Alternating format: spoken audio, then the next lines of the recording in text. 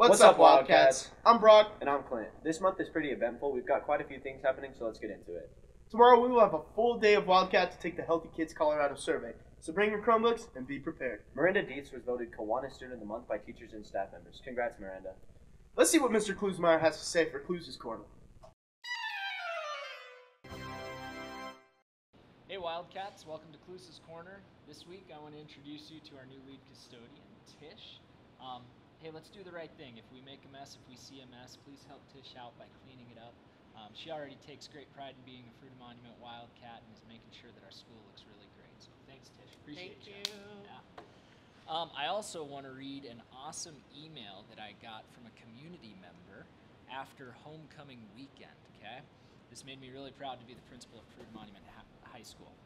So Saturday evening, my friend and I had dinner at Strayhorn Grill here in Fruita. When we walked in, we saw a room full of students dressed in their very best. We were skeptical about staying given how many teenagers were in the room, but we decided to stay. The reason I am reaching out this morning is to compliment your students. That's you guys. We were impressed with the maturity shown by the students in the restaurant. They were polite to the staff, they weren't disruptive, and they overall seemed like a great group of kids. We are here on vacation from the East Coast, and we don't see that level of maturity from that age group often. You've got a great group of kids. I was really proud to get this. Thanks for being so awesome out there in the community. Continue to be great here in the school. It's great to be a Fruita Monument Wildcat. Have a good week, guys. In other news, the FEPP Film Club is starting back up this semester. If you want to learn how to film with an industry professional, come and join. There are only 10 spots available, so sign up quick. We also have the FBLA Club starting up every other Tuesday at lunch in Recker's room. If you're interested in joining, go visit Miss Recker in room 206. Next up, we have Raina and Jackson with the Sports of the Week. Hi, my name is Justice Steele. And I'm Raina Roberts with your Sports News of the Week. Softball plays the 22nd and 23rd in a tournament at Canyon View. Football playing Village Week in Denver on Friday the 22nd. Soccer plays Grand Junction Thursday the 21st at Canyon View, and Tuesday the 26th they play Montrose at Canyon View.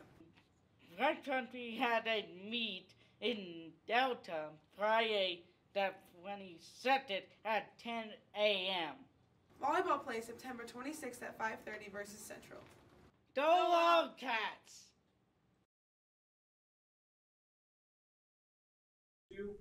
Thanks Jackson and Raina. Scholarship season is coming up, Wildcats. Remember that most major deadlines fall between October and December, so make sure to start working on those applications. Coming up soon, we have a field trip to Colorado Mountain College. Make sure you talk to your counselors to sign up. Also, we have a school play coming up. Here's a story that Sam and I wrote to explain more. So we're doing Comedy of Errors by William Shakespeare, but we've rebooted and changed it a lot. So we're now in Texas in the early 2000s, and we have two sets of identical twins. We have two girls named Annie. For some reason, their parents decided to give them the same name. Kind of got separated as a family, and they keep getting like mistaken for each other. So it gets very slapstick, like people yelling at the wrong people about stuff that they didn't actually do. It's kind of that kind of show. Yeah, my play production's got a great jump start on the set. You can kind of see some of that behind me, and that's kind of underway. The next 3 or 4 weeks we'll have all that polished, and the actors are hanging out with me after school running stuff, and I think they're doing a great job. I think we've got a really fun, they've got great comic timing, and they're just really fun people to work with after school. So, I'm a secondary shop owner in Comedy of Errors. Yes, I believe everything's going well.